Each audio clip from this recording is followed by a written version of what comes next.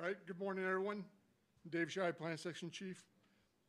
This is the transition meeting for the bond incident. What we'll go ahead and do, if I can have everyone silence your cell phones, radios, and take any unnecessary conversations outside. We can go ahead and get started with some introductions. Again, Dave Shy, Plan Section Chief, Incident Management Team 4. Start over here. Steve Kaufman, Public Information Officer, CAL FIRE Incident Management Team 4. Good morning, Dave Pender, Liaison Officer, CAL FIRE Team 4. Good morning, Doug Farrell, Safety Officer, IMT 4. Good morning, Mara Zaber, Finance Section Chief, IMT 4. Steve Garcia, Finance Section Chief, Team 4. Good morning, Josh Bischoff, Operations Section Chief, Team 4. Good morning, Matt Wright, Logistics Section Chief, IMT 4. Good morning, Eddie Moore, Deputy Incident Commander, IMT 4. Good morning, Daryl Laws, Incident Commander Training for Team 4. Good morning, Dave Russell, Incident Commander, CAL FIRE IMT 4. Good morning, Barry Owens, Riverside Unit Line Officer. Good morning, Glenn Barley, Assistant Region Chief, Southern Region. Good morning, Daryl Vance, representing the Forest Service. Good morning, Cameron Daniels, Plan Section Chief for IMT. Good morning, Steve Hurdle, Safety Officer for the Orange County IMT. Mike Peter, Operations Section Chief with the Orange County IMT. Good morning, Tang Nguyen, Information Officer for Orange County IMT. No morning, Richard Ventura, Logistics Section for IMT. Good morning, Bill Bingham, Law Liaison with the local IMT. Good morning, Ron Roberts, Orange County Fire, be the incoming IC for the Orange County team. Good morning, Kenny Dawsey, Assistant Chief, Orange County Fire. Good morning, Jim Ruane, Assistant Chief of Logistics and Finance Section Chief. Good morning, Wing Yao Long, Finance Section Chief, Orange County IMT. Brian Fennessy, Orange County Fire Authority Fire Chief. Good morning, Shane Sherwood, Liaison Officer, Orange County Incident Management Team. All right, good morning. If we can go ahead and get started with the operational update. Operations. Sorry, we're still trying to work on the map, but if we can go ahead and get started.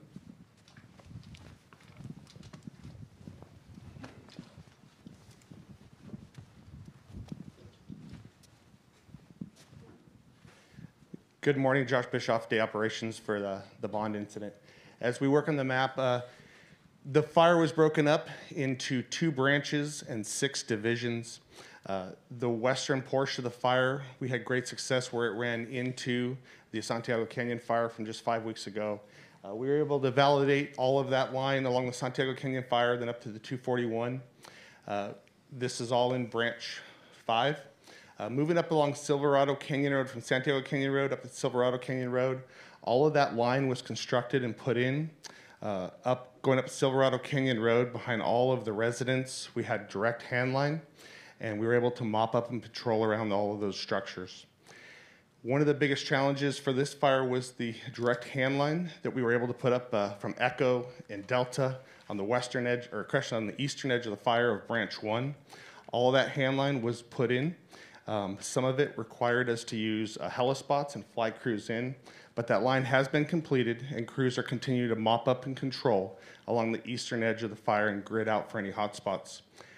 As you work over the top of Williams Canyon and down into, Majestic Canyon, that hand line was all constructed and put in. We are mopping up and patrolling behind the structures in and around Majestic Canyon, back down across Santiago Canyon Road to Bolero Lookout. That line was also all completed and put in. And then along Santiago Canyon Road, Williams Canyon, Jackson Ranch, we were able to mop up and patrol behind all of those structures and houses. The 2 remaining pieces of uncontrolled fire line on the map, once it comes up, will be the area of Delta and Echo along the eastern edge of the fire, where we have put in direct hand line, but we were working to try and reinforce that hand line and make sure that there was no hot spots. And that is it for situation. One other thing, I'm sorry, we'll go back. Suppression repair has been started. It is being worked on, and there is a section of indirect line that, as a contingency, we put in on the outside of Division Echo that is along the Santiago Canyon truck trail. Thank you. All right, thank you. Next, what we'll go around the incident management team 4, and we'll go ahead and give each section, we'll give a success and a challenge that we incurred during this incident. PIO.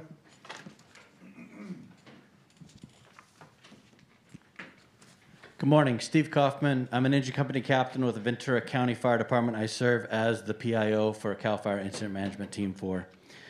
First of all, we had 12 PIOs assigned to the incident, and the Orange County Fire Authority and the Type 3 team really set us up for success. There was Tang and then Greg that set up the foundation for us, and they really set up a foundation that led us to complete success. And then once we were able to transition and embed those OCFA folks into our shop, it helped us throughout the entire incident. So thank you, Chief, for that foundation that you already had set up. Through the course of the incident, we did 2 community meetings. One of them was rather contentious. The next one, one following that, was super emotional. And then we put out 10 fact sheets, and we had a total social media reach of over 13 million. And I think that's an attribute to the social media program that you already have set up here in the county. Probably our biggest success was having that Type 3 team and the OCFA foundation set before we got here. Special thanks to Tang. And probably our biggest challenge was the communication in those canyons with those civilians. Not just the day-to-day communication challenge that we had, but the PSPS challenge with no cell phones, no computers, no way to actually communicate with those folks. Testing, testing. Testing. There we go. And so early on, we made a decision to. I'm never in the mood of rewarding poor behavior, but they were in the danger zone. We felt we needed to get information out to them. So we did a community meeting out in the evacuated area for those folks, and then the following day, we did a community meeting outside of the evacuation area for all the folks that actually heeded our evacuation warnings. At the end of the day, not only our person-to-person comments from the community, but our comments on the social media were outstanding. They were supportive of the message that we gave them, the effort that we made to get that information out, and we continue to this day to support the trap lines. As far as unresolved issues, I have spoke with Tang. There are trap lines set up in that community that he plans to keep updated with information over the course of the next few days. And then he has all the social media demographics. End of report. Next, liaison. Good morning.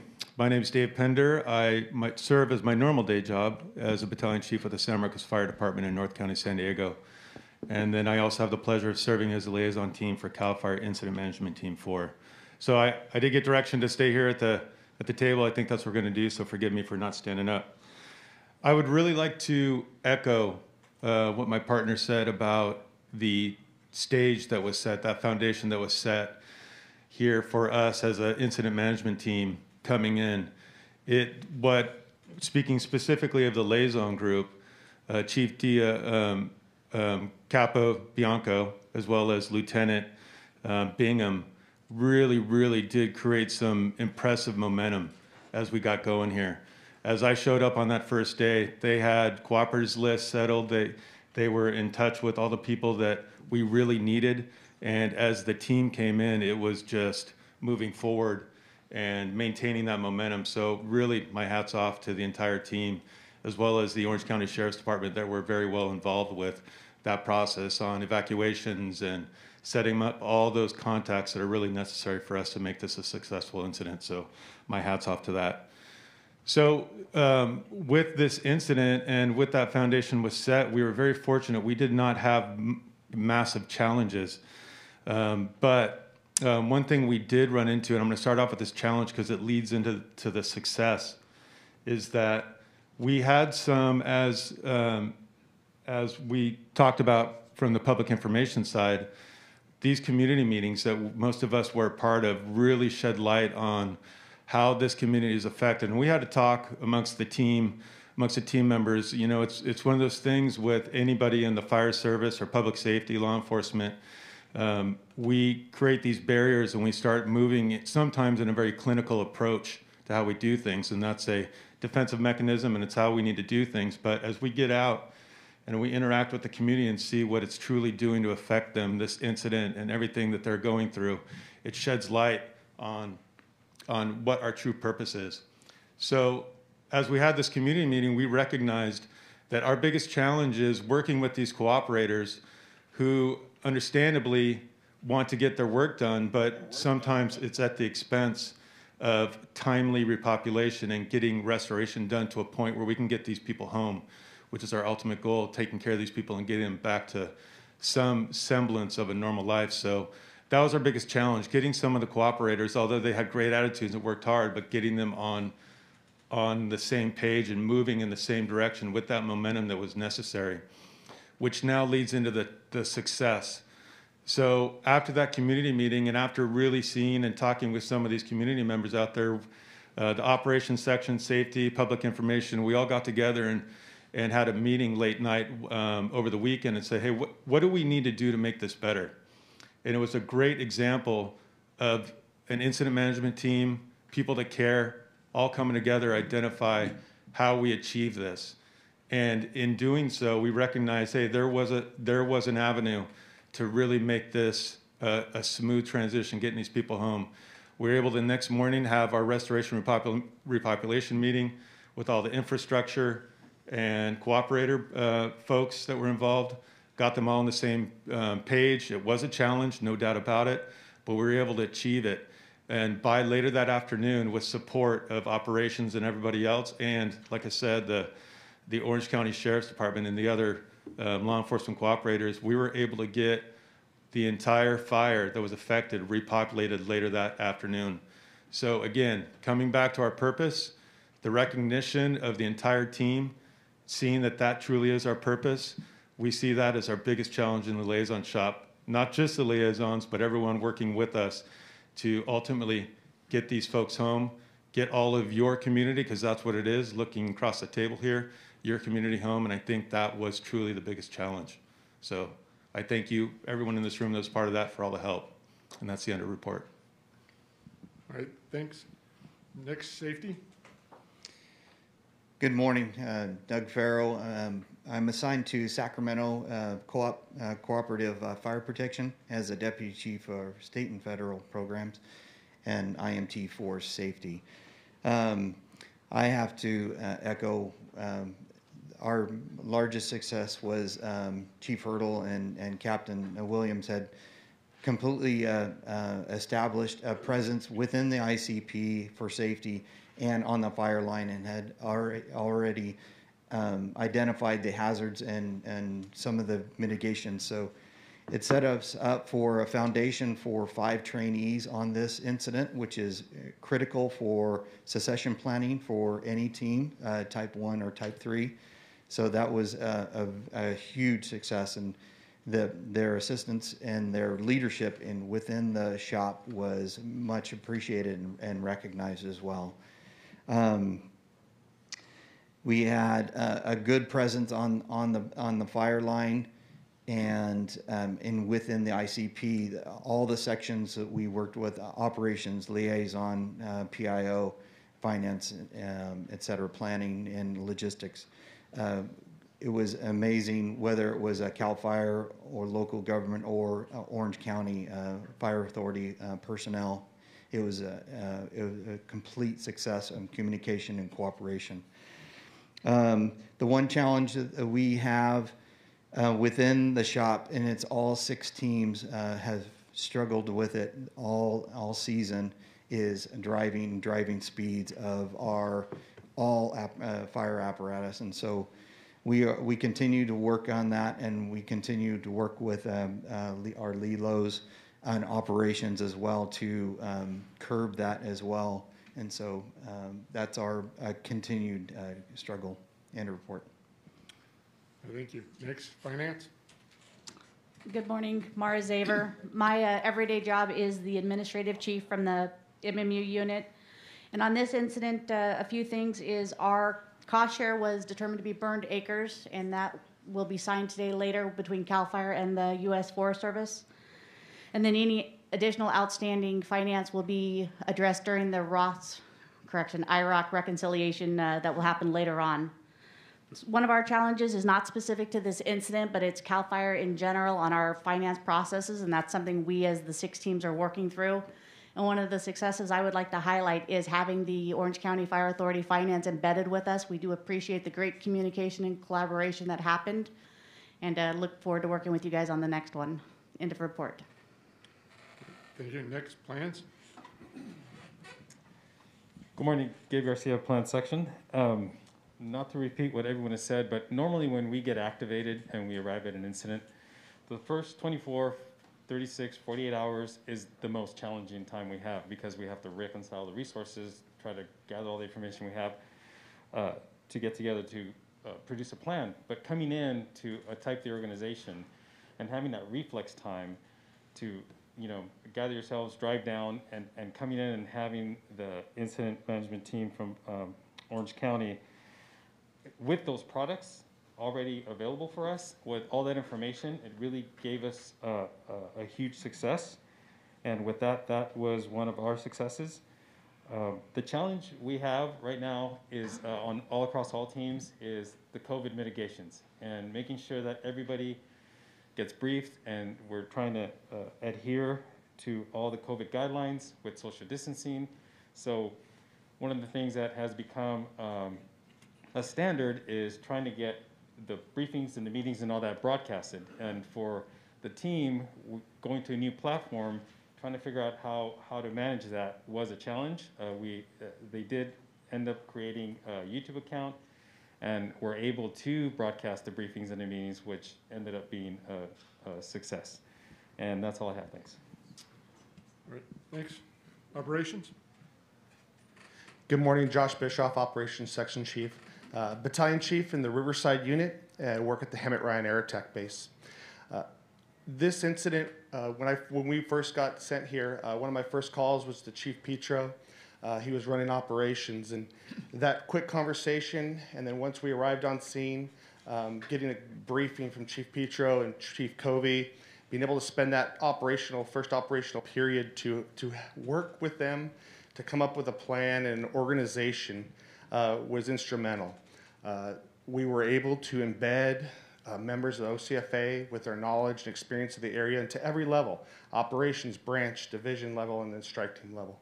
So that was very beneficial and a nice experience. So our biggest success was being able to embed the OCFA employees into our level of the organization to get their knowledge and experience and to be able to work with them and alongside them. And that assisted in the transition coming from the Team 3 to Team 4, and then also yesterday transitioning back to the team and having that fluid and seamless as when we started to de-escalate and be able to determine what resources need to remain, having them embedded in our shop was a huge success. One of our challenges was something we continue to see on a lot of incidents was overhead line supervision. Being able to get division supervisors, operation branch directors, saw to be a challenge. A lot of it had to come through name requests and working because that level of supervision is difficult to get through the system. So, thank you. Thank you. Next, logs. Good morning, Matt Reich, Logistics Section Chief for IMT4. My day job is a fire captain, trying to give the good vibes at our CAL FIRE Training Center. I signed there as an instructor. Our biggest success is the same as my peers here, although I'll start it with a thank you. Thank you for Orange County supporting the teams, working groups, cadres, a lot of familiar faces, and a lot of good laughs along with the good work we've done. So I'll start off with that thanks. Thanks for always supporting those extra positions that we can get. With that, success will go along with the IMT3 type organization was there and in place. A lot of trainees were there, and we got to keep those trainees, which allowed us to not have to search deep for our own personnel orders for overhead spots, and those challenges that sometimes we face trying to get people out of units and in there quick. Those people were already in place, and I want to say we had 40 some odd people assigned to the incident from Orange County Fire Authority. So thank you. We kept as many trainees on as possible, and along with the Silverado incident and ours, there's a lot of good work being done, and a lot of good ideas with that property. So our biggest success was already having so many things in place, and I think we built on the last incident that was here just, 5 or 6 weeks ago. We had to dig really deep for a challenge. The challenge was, because Orange County is so robust and they made those appropriate orders, some of those orders were kind of overlapped, and we didn't miss. We had to reconcile a lot multiple times with Expanded and our great ECC support team that came. Luckily, it was the same support team that came during the Silverado incident, so there was already familiar faces and a good bond and things like that. So that was just multiple days of small challenges trying to make sure we had the right equipment here at the appropriate time. Thank you.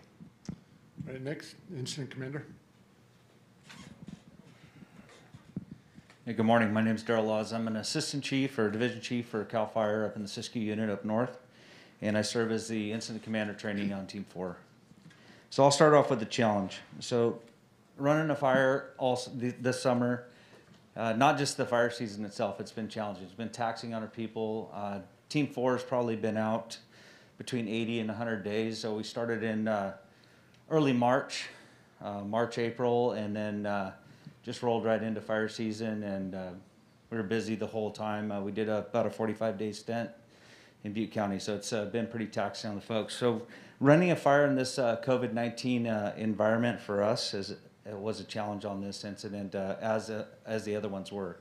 The one thing that I will say about that challenge is the OCFA Type 3 team met it head on. They already had mitigation measures in place. We were able to build on those and expand and make sure that we had adequate space in between individuals. We had plenty of places to wash your hands, masks required, and they did a fantastic job. And that'll lead right into my success for the ICs would be that having that Type 3 team, very robust and professional. And when we came in, we've worked with several of the people that are within the department here in Orange County. They're on our teams, and we were really able to meet them with open arms, and relationships were already established, so we were able to foster those relationships and continue those on. And you've got a good program there, and I hope to see that continues on. We enjoy having those folks on our teams. And then to the U.S. Forest Service folks from the Cleveland, it was very easy to work with the folks, and from Orange County Sheriff's Department. Seamless, easy, repopulation. The shortest repopulation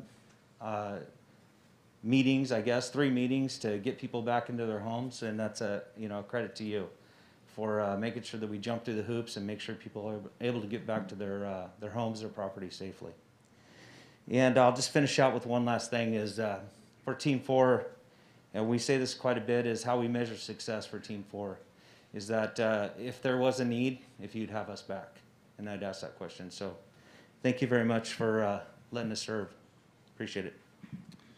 All right, thank you. Next, the management objectives that we employed while we were on this incident was to provide and maintain for public and first responder safety, utilizing the incident safety analysis process, to ensure the COVID-19 precautions and best practices are met at all times, to protect values at risk, including infrastructures, improvement, private and public lands, natural and cultural resources, and then foster and maintain relationships with all cooperators and stakeholders, to ensure the coordinated and timely, accurate release of public information, and to be fiscally responsible for all management of the fire and fire suppression tactics.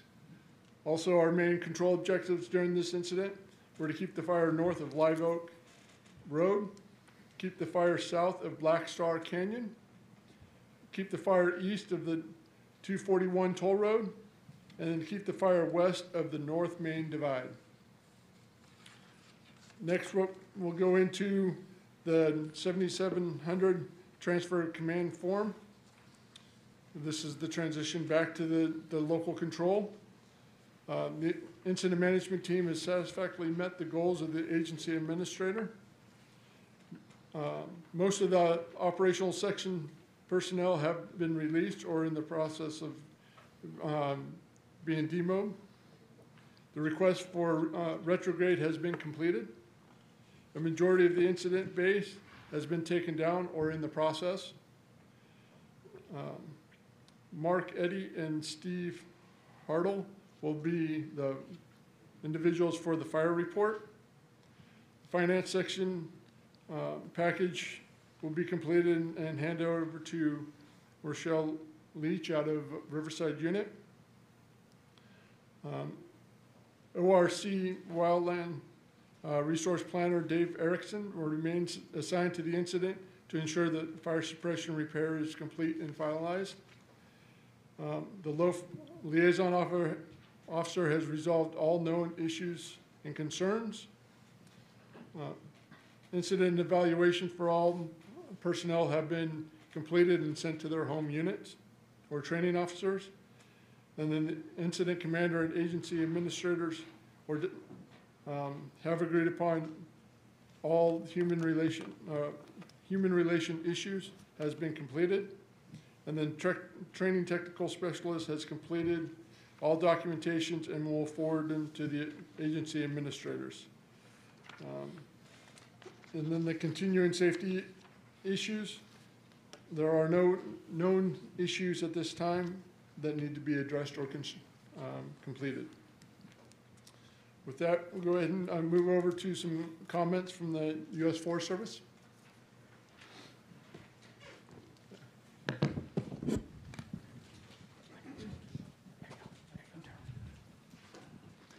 Good morning. By all accounts, and talking to all of our command staff on the forest, this was just a seamless incident. I think, as folks over here have talked about, the way was well paved already by the OCFA, and everything that we needed was dealt with immediately, and sometimes dealt with before we even realized we needed it. Just good cooperation across the board. Really happy with the way the COVID situation was dealt with by the incident, and all things considered, we really have no complaints whatsoever. You guys did a great job. Appreciate it. And a report. All right, thank you. Next, we'll go on from the Orange County Sheriff's. Thank you, and thank you for having us here. I'd like to just thank my counterparts at Orange County Fire Authority for those of you who don't know kind of the history between Orange County Sheriff and Orange County Fire. It's been a little contentious in the past 10 years or so, but we were fortunate enough to have a training event that they put on a couple weeks prior to the Silverado fire, which really helped start formulating some relationships. And then the Silverado fire came, and for us in the Sheriff's Department, we probably don't have a ton of experience in like the ICS on these major incidents, so that became a huge kind of training and real life experience for us, and I think it helped formulate some good relationships between myself and our command staff with Fire Authority folks, and we learned a ton. We identified some issues in my area specifically, which is the canyon areas, as far as communication situations and some mapping issues, which we need to rectify as soon as possible to help us with responding to the area and completing evacuations and whatnot. I just think overall, despite the loss of the homes that were up there, after we went to that second meeting and got to talk to some of those folks and just feel the emotion that they were feeling, and despite their loss, how thankful they were for all of us being able to respond and help them. So I think overall, the situation was handled appropriately, and we I think pulled together and did a really good job. So thank you for enlightening us, me specifically, on a lot of ICS type stuff, and hopefully if there is a next event, we'll be even better prepared. Thank you. All right. Thank you. Next, we'll move into the Riverside Unit Chief with Bill Weiser. Thank you very much. I want to echo a lot of what the lieutenant said. I appreciate it. Kind of took my thunder out of my notes here about a great cooperative effort, and I wanted to thank everyone here that was here. Team 4, thank you very much for coming in here and helping out again and doing a great job. I don't know if we should be doing any more lunch today. It seems like every time we plan a good lunch in Riverside, you get a major fire, Brian, so maybe we shouldn't do that again. But I think with the leadership that Orange County has shown through law enforcement, as well as working with our cooperative partners with the Forest Service, and creating these great relationships prior to coming to an emergency has been terrific, and this just shows another good example of that. Thank you. All right, thank you. Next, we'll move on to the Orange County Fire Authority Fire Chief. There he is. Thank you. Yeah, Bill, we're just going to have you come over for lunch, and you just have to pay. That's, you know. Only dust flies out of that wallet. Right.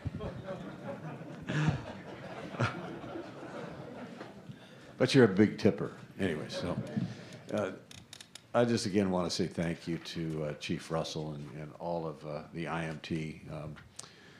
You know, we early on we debated back and forth whether or not this was something that our IMT could manage, and quite possibly I think we could have, but with the threat to the forest and everything else, it was kind of a tweener for us. But I'm really glad we opted and erred on bringing you guys in. Can't thank you enough. We appreciate it.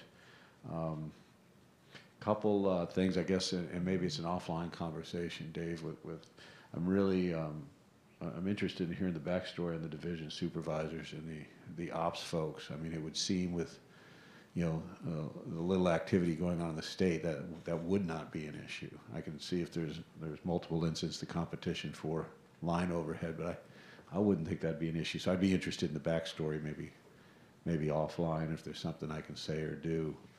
As the Fire Scope chair, I'll certainly bring that up at our upcoming meeting.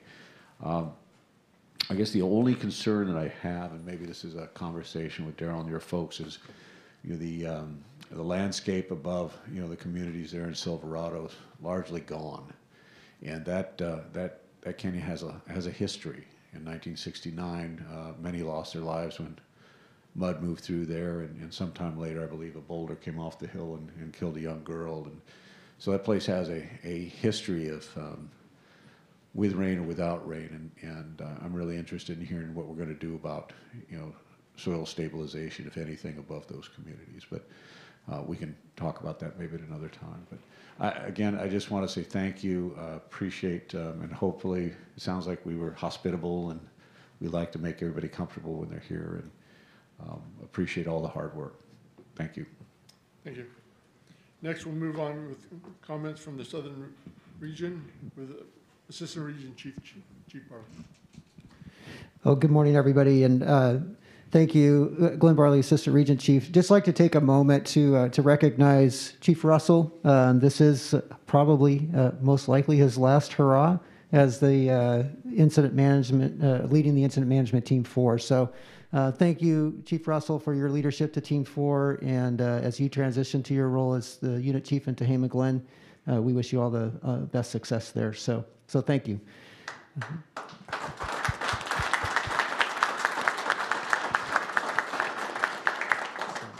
And Team 4, I know that you all will, as your next leader is selected, that you will support that individual and continue to grow as your team with that new individual and produce a fantastic product you're doing. So thank you. 2020 has been the year that just keeps on giving, right? And it's certainly brought some challenges. This year's been a very busy fire season, and it's an extended fire season that we're still experiencing. But I firmly believe that with the challenges, we also have the ability to create opportunities. And I think that that's true here, both the previous fires as well as this one. Chief Hennessy, you took the step of faith to bring in our incident management teams. And I hope that we've been able to combine both your Type 3 team as well as our incident management teams. And I hope that that meshing of our folks on both sides has been beneficial, sharing the experiences and training that we all have. I firmly believe we're all stronger because of that sharing, experience, training, all of that as we move forward. So hopefully we've taken a challenge and created some opportunity out of it. So thank you for that, and looking forward to continuing that relationship and building that as we move forward. I don't know if Chief Fulcher is on the line, but he certainly would have wanted to be here, but had to be in another location this morning. And also for Chief Porter, I know that he was watching the dynamics and the incidents down here closely and keeping an eye on that. So they would also echo that we appreciate the faith that you showed in our teams to bring him in and execute the job. And if there's any questions, concerns, we certainly want to hear that. If it's offline, we welcome all that input so we do a better job in the future as well. So with that, again, thank you. Always a privilege to come out and see you and your staff. You have a fantastic group of chief officers and firefighters, so kudos to you. And now I could really use some help from you to help solve a little feud going on amongst some of my senior leadership. And Chief Meacham and Chief Weiser would really like to know who your favorite chief is.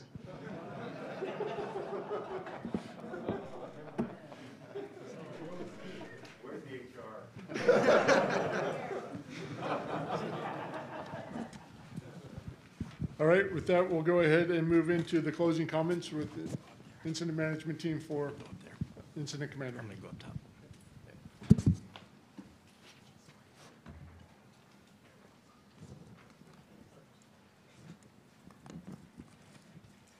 Good morning, everyone. My name is Eddie Moore. My day job, I am a deputy chief at Southern Region in charge of tech services, and I serve as a deputy incident commander for IMT4.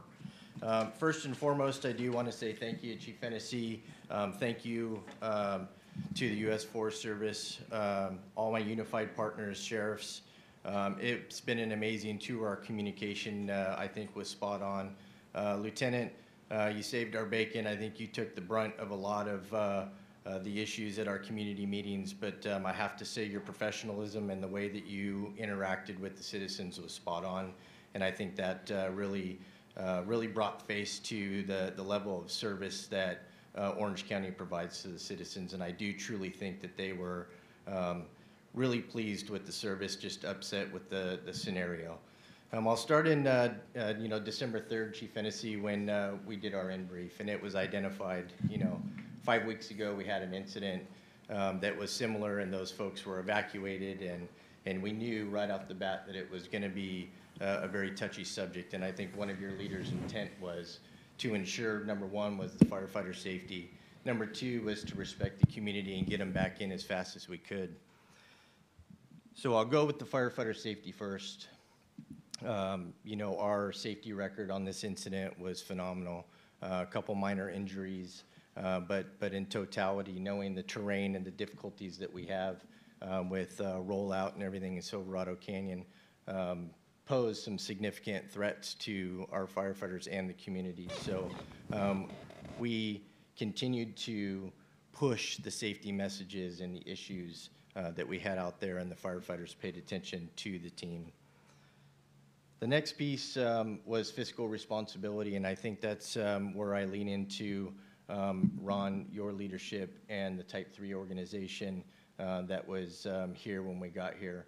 Ron, I was able to tie in with you right away, get the information, identify any political considerations, anything that we needed to deal with and not be a surprise. And your information that you provided was spot on and led us to success. And leading to that was being able to embed the Type 3 organization with us, the knowledge, the experience, the lay of the land, the community involvement. That is what made us successful to be done with what we're doing today and have our communities repopulated where they live. So I want to say thank you to Chief, your Type 3 team, your organization for setting us up for success. So we talked about the struggles with overhead assignments, and it seems that is our struggles over the number of years. But looking at the documents, 67 trainees on a 7-day incident with a 12% qualification, that says a lot. That says a lot for your commitment, Chief Hennessy, to allowing your folks to commit to the Type 1 teams to run the way that they do here in the county. That's a huge testament to the success and where we're going to be in Fire Scope and the amount and level of qualified individuals we'll have for future fire assignments. And I'll close with this, as I will say thank you again for the hospitality. It has been top-notch, coming in and doing team dinners, having facilities to be able to operate in, especially in the COVID environment. And my last comment is, every time I come here, I meet somebody new, but the relationships is next to none in this county, and being able to show up and know everybody by a first name and meet somebody new is really something special. And thank you to you and your staff for the relationships that we continue to have. So, end of report.